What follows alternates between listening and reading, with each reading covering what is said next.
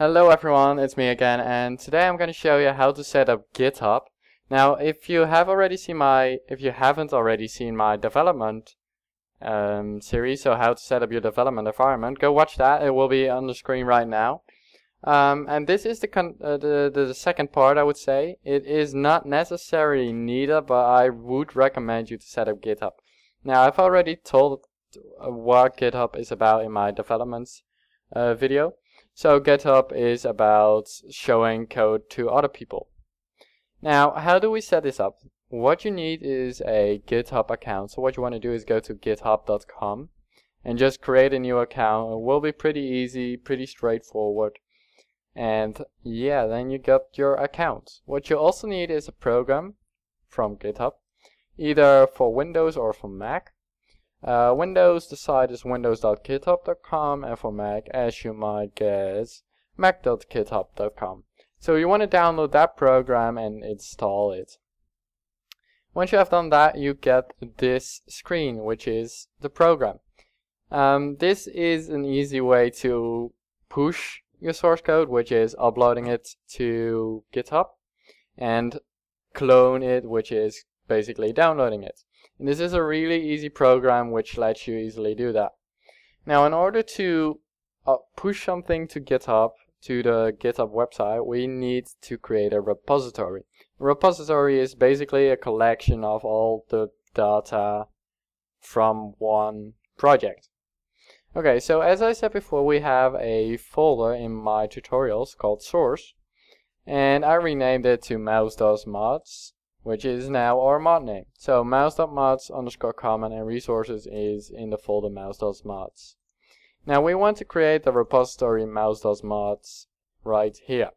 How do we do that? Just click on create and give it the exact same name as here. So mouse.mods. Give it a little description. Minecraft modding tutorials by mouse tutorial. Cool. Now you want to select the right location, so please pay attention. This is really, you need to select the exact location. So you want to go to my tutorials and select source. Don't go inside source, don't select mouse.mods, just select source, hit select map, and this will make sure that it will get the right map. So as you can see, it also already gets the right map. Now you need to push it to GitHub, and if you want, but you need a paid account, you can keep the code private. If you have a paid account, you can do that, but I'm not going to do that. So hit create. Now we have a repository mouse.mods, and as you can see, there are two files already.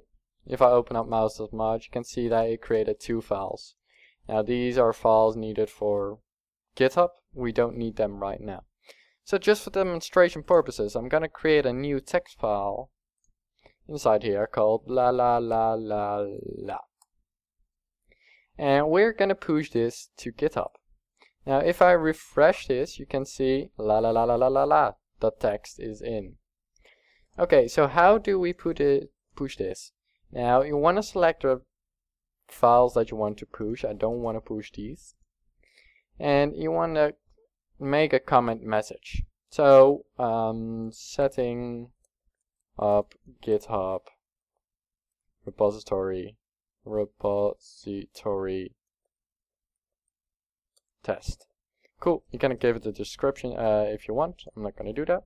And just hit commit. Now commit is basically a waiting room for code that needs to be pushed. We have set what it is about. It is just not pushed yet. How do we push it? Now the first time you want to click on publish.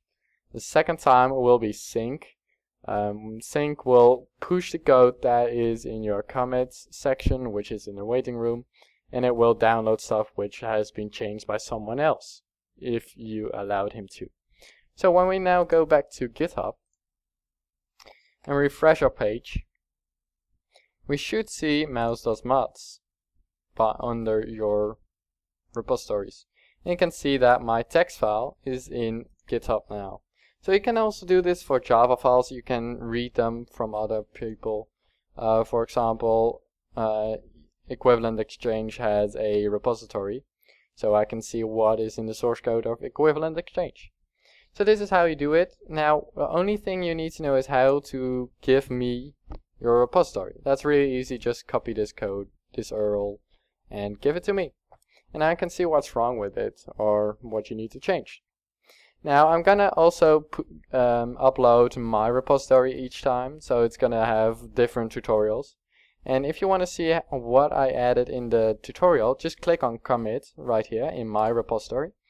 And you can select the repository that you want to see. So as you can see, this file has been changed. Now this doesn't say too much yet, but if I go to my previous repository and go to commits, you can see that I made all these tutorial sections. And you can see, okay, he added a world generator. He added this line of code and he added this line of code. Now that is really easy, so you can actually see what I added during that tutorial. So I hope you liked it. I hope you're gonna use GitHub because it's so easy.